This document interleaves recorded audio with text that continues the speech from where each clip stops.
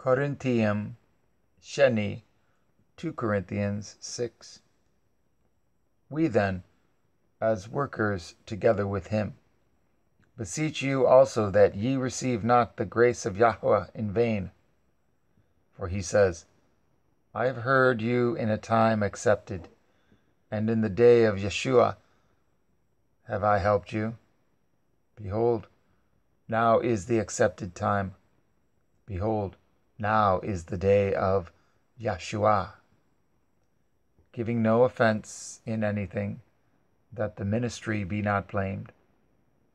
But in all things, approving ourselves as the ministers of Yahweh, in much patience, in afflictions, in necessities, in distresses, in stripes, in imprisonments, in tumults, in labors, in watchings, in fastings, by pureness, by knowledge, by long-suffering, by kindness, by the Ruach HaKodesh, by love unfeigned, by the word of truth, by the power of Yah, by the armor of righteousness, on the right hand and on the left, by honor and dishonor, by evil report and good report, as deceivers and yet true, as unknown and yet well known,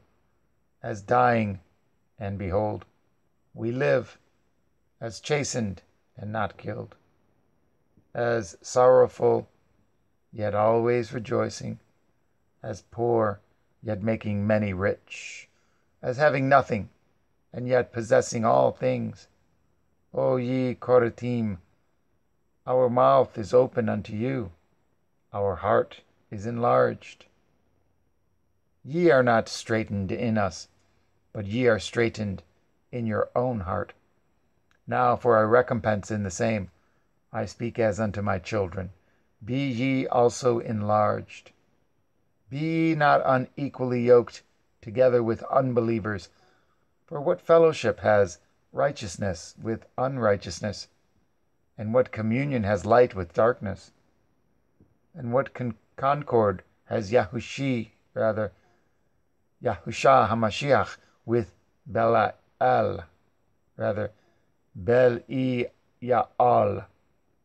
Or what part has he that believes with an infidel?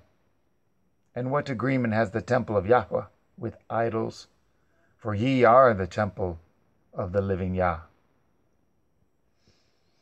As Yahweh has said, I will dwell in them and walk in them, and I will be their Elohim, and they shall be my people. Wherefore, come out from among them, and be ye separate, says Yahweh, and touch not the unclean thing, and I will receive you,